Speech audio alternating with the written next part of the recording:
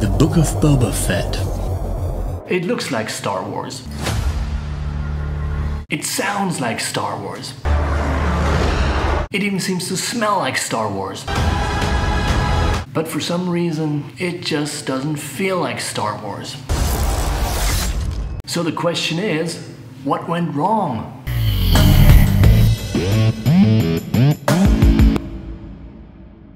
Welcome everybody to this new video. I usually talk about Germany and German culture on this channel, but today I want to talk about the Book of Boba Fett, which seems to be not related to Germany or German culture directly, but in a way it is through me. So to get things started, I am the biggest Star Wars fan ever. Everybody's the biggest Star Wars fan ever. In fact, one of the first movies I ever saw was The Empire Strikes Back in 1981. In Germany when I was a kid. That's a long time ago. This movie was kind of a religious awakening.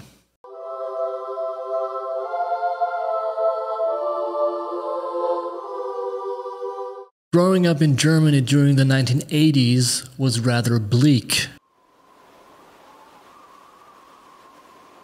And Star Wars not only saved me, but a whole generation of the unbelievably boring life during the last years of the Cold War in Germany. Apart from being a Star Wars fan, I've always been the biggest Boba Fett fan. And everybody's the biggest Boba Fett fan ever. I used to collect all the action figures. I had Boba Fett's spaceship. That was a cool spaceship. And everyone was playing with Star Wars toys all the time. It was one of the most important things we had. So you can imagine my excitement when Disney announced the Book of Boba Fett. And when it finally came out, well, so it was a very weird thing. In a way, it was kind of like this apple-flavored bubblegum. You know, it's artificial flavors. It does not really taste anything like apples. But I get the point that it's supposed to be apple flavor that I'm tasting right now. This is what I thought about the Book of Boba Fett when I started watching it. It seems to be Star Wars, like in every single aspect, but at the same time, it's somehow not. So I'm gonna share some observations I made watching the Book of Boba Fett, and I'm gonna divide this video into two parts. In the first part, I'm gonna talk about the 5 things which I think are great about the Book of Boba Fett. In the second part, I'm going to share my thoughts on the 5 big problems of the series. So let's go. So the first great thing about Boba Fett is the nostalgia. Like right from the beginning, when Boba Fett crawls out of the Sarlacc, we're basically back in the Return of the Jedi. So the whole framework is established, we get the connection to the old movies and the whole Star Wars universe. Then of course we have the Sand People there and Boba Fett spends some time with them. We have all the spaceships, we have the weapons, the lightsabers, we have Wookiees, and we have Jabba the Hutt ×2. Why is there 2 Jabbas? Then we have the Rancor monster. The Rancor monster. I wonder if this is going to be significant later on. And of course, even the link to the newer Star Wars series like Mandalorian are there. We have Baby Yoda. We have the Mandalorian himself. When we have Luke Skywalker. So it kind of comes back full circle, which is nice. The second great thing is that the Mandalorian reappears. I watched The Mandalorian, I really liked it, so it's cool to have the kind of reference in there. And of course seeing The Mandalorian playing a major part in the Book of Boba Fett. The third great thing is Baby Yoda. Grogu's just so cute. Baby Yoda comes back and starts his training. So Grogu is trained by Luke Skywalker. And it's always great to see little Baby Yoda do adorable things. Great thing number 4, Luke Skywalker. At the end of The Mandalorian, Luke Skywalker picked up Baby Yoda in order to start training him. And so we see this whole thing, Luke Skywalker training Baby Yoda, and therefore establishing the connection to The Empire Strikes Back, where Luke Skywalker was trained by Yoda, and now this whole master and apprentice situation is being turned around by Luke actually training Yoda. Or Baby Yoda. So right now, it's basically reversing The Empire Strikes Back. Luke is not trained by Yoda, but he is actually training Yoda with the knowledge that he was taught by Yoda himself. Yeah, so this is great. And the fifth great thing being episodes 5 and 6. Ooh. Now, this will seem kind of ironic, but I'm sure that many people who watched the Book of Boba Fett have the same thoughts on it. Episodes 5 and 6 actually bring back the Mandalorian, Baby Yoda, and Luke Skywalker, and they also mark a sudden break in the series itself because Boba Fett disappears. Right, so this is remarkable, and it's kind of weird too, which leads us to the discussion of the 5 big problems of the series. Problem number 1, the pace of the series. Just right from the beginning, the pace was really excruciatingly slow. What you see is Boba Fett with the Sand People slowly picking up, slowly kind of recomposing himself and trying to get back his armor from the Sarlacc. And then finally, when he moves through the city, everything seems to be happening in slow motion. All the Star Wars movies always had like a very fast pace. They were basically action movies. But the Book of Boba Fett is nothing like an action series. And it's not like the show takes its time to evolve or like to kind of like have the character evolve and develop. No, it seems like it doesn't really know where it's going, so everything gets kind of like tuned down a little bit. And this seems to be directly related to problem number 2, which is the main character. When we watched the old movies, Boba Fett literally had only 20 seconds of screen time in The Empire Strikes Back and The Return of the Jedi. But what we see of Boba Fett, the bounty hunter, there, it seems to be a totally different character. Now we have a very old actor. The thing is, he's just slow. And of course, the series kind of like emphasizes that he's maybe in bad health because he always sleeps in this water tank. And trying to recover probably from his ordeal with the Sand People and his injuries that he got from having fallen to the Sarlacc. Also, and you see this especially in the fight scenes, he just can't move as fast as he should. And this leads to problem number 3. There seems to be a major disconnect. So when you look at the old Boba Fett, let's just start with the character. The old Boba Fett was kind of an agile, young, also, let's say, much skinnier type of person. The Book of Boba Fett shows an old, worn out Boba Fett in bad health. So this kind of like doesn't really go together. The other problem is that I've been wondering about how much time Boba Fett has actually spent in the Sarlacc. I mean, we remember Boba Fett accidentally got pushed into the Sarlacc by Han Solo in The Return of the Jedi. Now, after that, Jabba the Hutt was defeated, the Empire was defeated, the Death Star exploded, and Darth Vader died, and then the Mandalorian came up. Luke Skywalker picked up Baby Yoda and took Baby Yoda with him to start his training, and then we see Boba Fett finally crawling out of the Sarlacc. How long has he been in there? Was it weeks?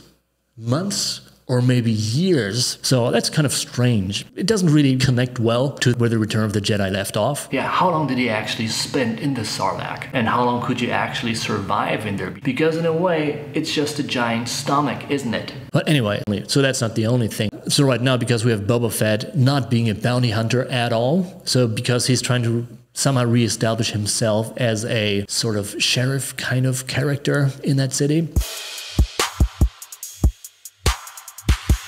I intend to rule with respect.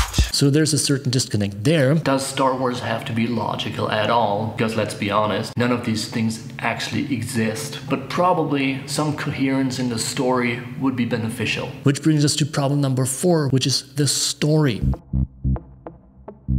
Now, the story and the very slow pace of the show seem to be closely connected because we see Boba Fett basically repeating the same routine over and over. He goes out with his crew, talks to some thugs, doesn't get what he wants, he goes home. Then he does the same thing again, goes to some thugs, he fails again, goes home. Then there might be an attack on the streets, like some kind of chase going on there, which is also incredibly slow. Extremely slow and awkward fight scenes. So basically the story is going nowhere until it gets interrupted by episodes 5 and 6, where Boba Fett just drops out and a new story begins, which features the Mandalorian, Baby Yoda, and Luke Skywalker. And this is really the strangest thing because for some reason, the Book of Boba Fett is at its best when Boba Fett, the main character, is not in it. So it's kind of, it might be on purpose. Probably the whole story is going to take an ironic twist in episode 7, who knows. But at this very point after episode 6, it just doesn't seem to make any sense. So let's turn to the last problem number 5, the nostalgia. I've mentioned the nostalgia as the first greatest thing in the Book of Boba Fett, but it's also its biggest weakness and its biggest problem, because it seems like the Book of Boba Fett, and just like episode 1, episode 2, episode 3, episode 7, episode 8, and episode 9, they only work to a certain degree because of the nostalgia, the catering to the fans, and the constant references to the old Star Wars movies, episode 4, episode 5, and episode 6. I think the biggest problem is that it's not enough to always quote the original movies, because you need a story that can carry its own weight. But this is not really happening here. So this is why in the beginning, in the first 4 episodes, you get the feeling that they do not really know where they're going. It takes an awful lot of time to put Boba Fett in the city where he can actually start to act as the protagonist of the story. So it seems like if there weren't references to the old movies every 10 seconds or so, the new movies and all these spin-off series would not be able to stand on their own feet whatsoever. So this nostalgia, as nice as it may be, is also the biggest problem of the series, because it seems forced. We need to be reminded, yes, the Book of Boba Fett is part of the Star Wars universe. So we need to see that young Luke Skywalker guy, and we need to have a monster from the old movies reappear, like a Wookiee or Rancor monster. And we need the Sand People. And we have to be reminded that it takes place on Tatooine, which is like the most archetypal Star Wars location of them all. But the thing is, without these references, it would never work. So it's only through this nostalgia that the Book of Boba Fett becomes possible at all. And they take the nostalgia game even further by having to reference The Mandalorian in episodes 5 and 6, and ironically making the Book of Boba Fett work through not having Boba Fett in it in episodes 5 and 6. Maybe they just didn't know how to further develop the story, and they're going to turn it all around in the following episodes.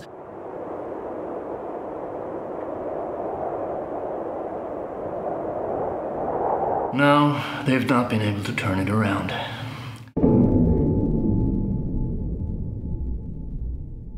So I already finished my video, and then episode 7 came out, and of course it wraps up the whole series. It's the last episode. What happens is the 2 storylines get combined, so you have Boba Fett reappearing, and then there's Baby Yoda coming back in Luke Skywalker's X-Wing. And where's Luke now? So he just kind of fell out of the picture? And he's reunited with the Mandalorian. So it's the end game, so to say. So they have to take on all the evil adversaries in order to claim the city as their territory. So Boba Fett faces this evil blue cowboy droid who somehow reminds me of the cowboy in Westworld, and they have this Western-like standoff. And again, he's very slow and he can't really move as fast as his opponent. Luckily, the Mandalorian helps him out. After they defeat this evil cowboy droid together, these praying mantis-like drones show up and they shoot up the whole place. Well, these things do kick some ass. And then it becomes really crazy because Boba Fett rides the Rancor monster.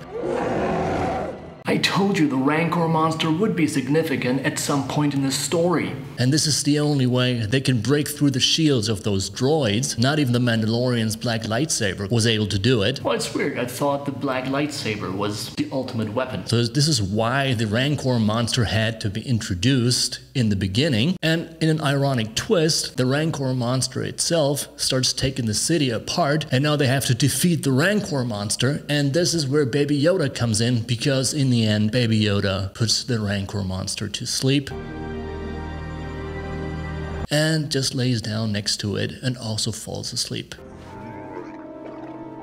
So this is it. So if we take a look at all the episodes and we take into account that weird break after episode 4 where the Mandalorian becomes the main character and Baby Yoda is introduced just in order to bring him back and to save the day. So if we look at it all, what went wrong?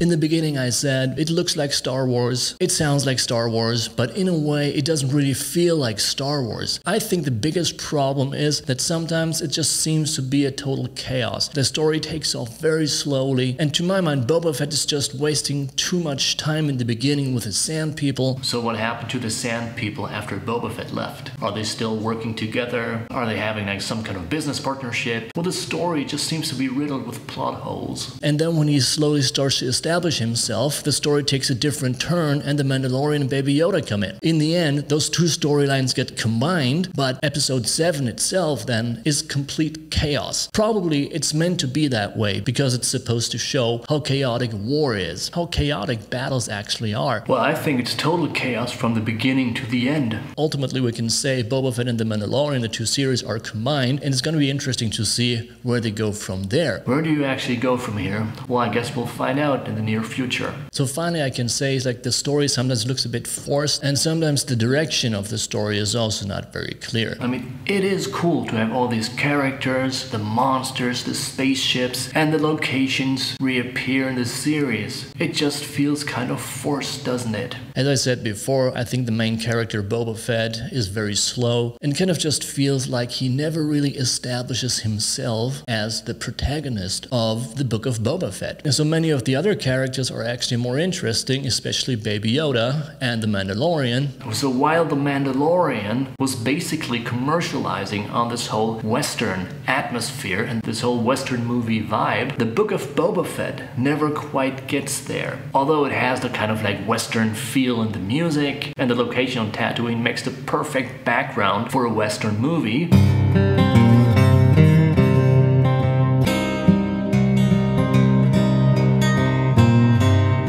But these are just my thoughts. I would be happy to see what you think about it all in the comments. So thanks for watching, see you next time, and don't forget to subscribe to this channel.